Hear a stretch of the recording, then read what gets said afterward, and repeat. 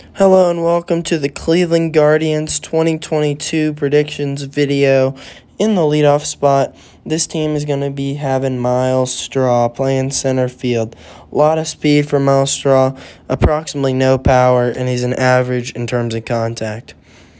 In the two-hole shortstop, Ahmed Rosario, another probably about league average player in the two-hole. Three-hole is where this team shines with Jose Ramirez, switch-hitting third baseman, probably on the trading block, and he is a perennial MVP candidate. In the four-hole, DH Franmil Reyes. He's DH for a reason because he was nothing in the field, but he is a masher at the plate. He's going to provide a lot at the plate. In the five-hole, first baseman Bobby Bradley, who's not really going to provide much with the bat, and he's going to be okay in the field. He'll have a little pop with the bat, though. In left field, Steven Kwan, a below-average major league hitter.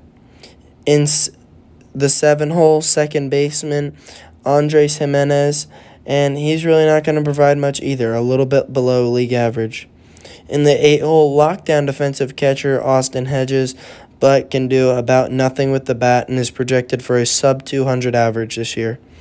In the nine-hole, Bradley Zimmer, lefty, and he's going to be a little bit below average with the bat. So not really much except for Jose Ramirez in that lineup.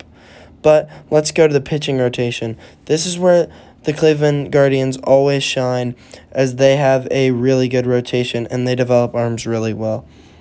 At the SP1 spot, Shane Bieber, who, if he's not hurt, he is going to be providing a lights-out Cy Young candidate level season.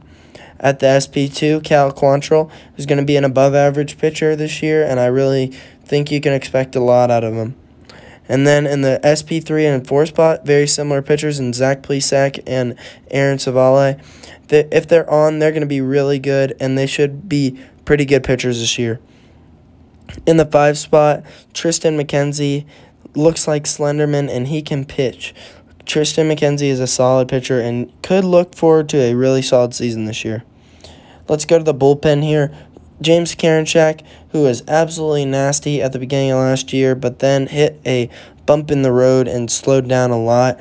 And their closer, Emmanuel Clase, who's going to be really tough to hit when he's in the zone, considering he's throwing 102-mile-an-hour cutters. He is absolutely nasty. And my prediction for this team is going to be a 75-87 team, because I really think they're going to be able to get a lot out of their arms, but I don't really think there's anything there with the bats. Thanks for watching. Please subscribe.